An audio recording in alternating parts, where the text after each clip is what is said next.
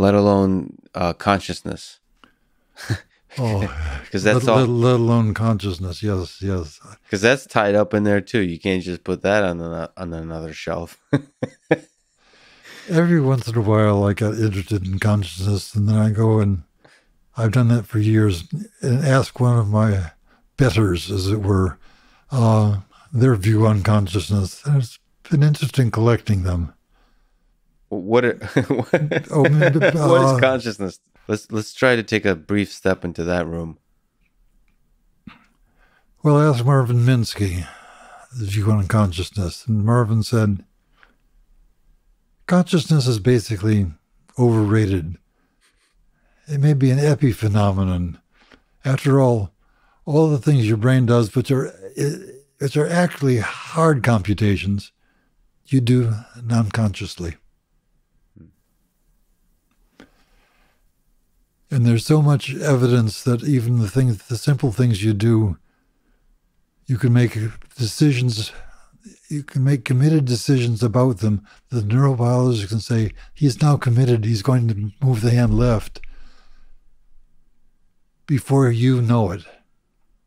So his view that consciousness is not, that's just like little icing on the cake. The real cake is in the subconscious. Yeah.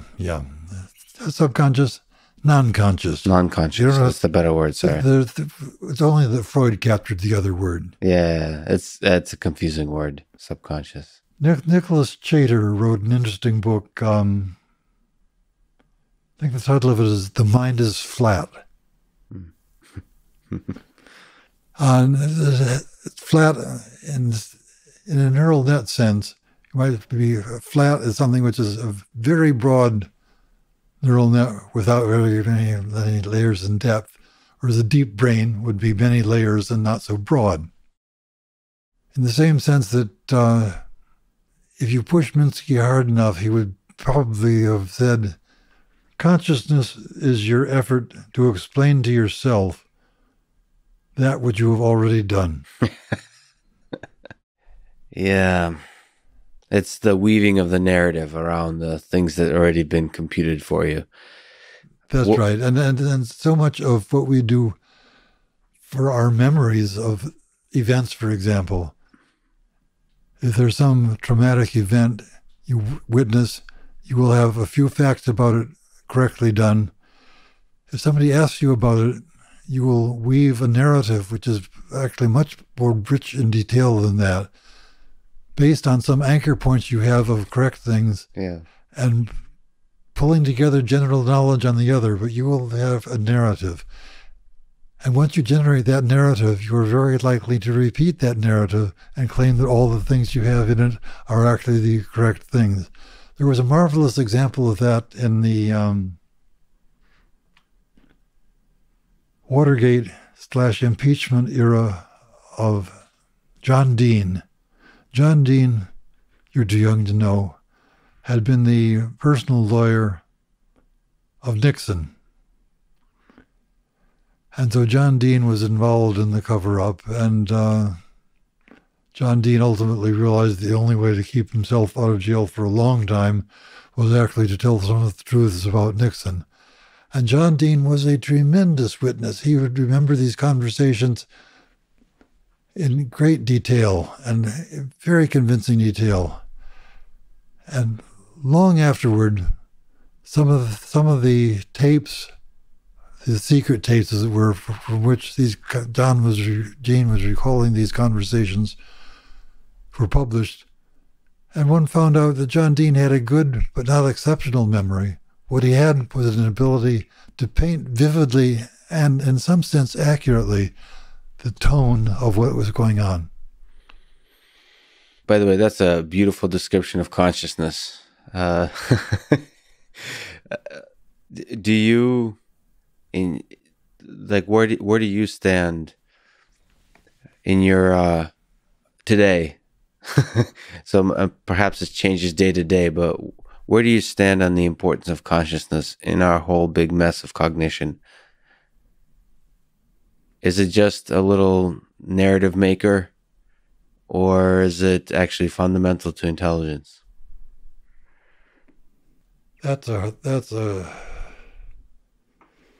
a very hard one. When I asked Francis Crick about consciousness, he launched forward in a long monologue about Mendel and the peas. Yeah. And how Mendel knew that there was something, and how biologists understood that there was something in inheritance which was just very, very different. And the fact that inherited traits didn't just wash out into a gray, but were this or this and propagated, that was absolutely fundamental to biology. And it took generations of biologists to understand that there was genetics, and it took another generation or two to understand that genetics came from DNA. But very shortly after Mendel, thinking biologists did realize that there was a deep problem about inheritance. And Francis would have liked to have said, and that's why I'm working on consciousness. But of course, he didn't have any smoking gun in the sense of Mendel. And that's the weakness of his position. If you read his book, which he wrote with Koch, I think. Yeah, Christoph Koch, yeah. I find it unconvincing for the smoking gun reason.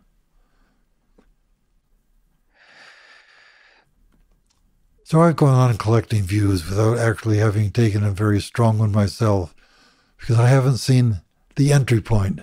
Not seeing the smoking gun from the point of view of physics, I don't see the entry point. Whereas in neurobiology, once I understood the idea of an evolution of dynamics, which could be described as a collective phenomenon, I thought, there's a point where what I know about physics is so different from any neurobiologist that I have something that I might be able to contribute. And right now, there's no way to grasp at consciousness from a physics perspective. From my point of view, that's correct. Yeah. And of course, physicists, like everybody else, think very muddly about things. You ask the closely related question about free will. Do you believe you have free will? Mm-hmm. Physicists will give an offhand answer and then backtrack, where they realize that the answer they gave must fundamentally contradict the laws of physics. Natural answering questions of free will and consciousness naturally lead to contradictions from a physics perspective, because it eventually ends up with quantum mechanics, and then you get into that whole mess of trying to understand how much, from a physics perspective, how much is determined, already predetermined, how much is already deterministic about our universe. And there's lots of different... And if you don't push quite that far, you can say, essentially all of neurobiology, which is relevant, can be captured by classical equations of motion. Right. Because in my view, the mysteries of the brain are not the mysteries of quantum mechanics, but the mysteries of what can happen when you have a dynamical system, driven system, with 10 to the 14 parts. That complexity is something which is... The physics of complex systems is at least as badly understood as the physics of phase coherence in quantum mechanics.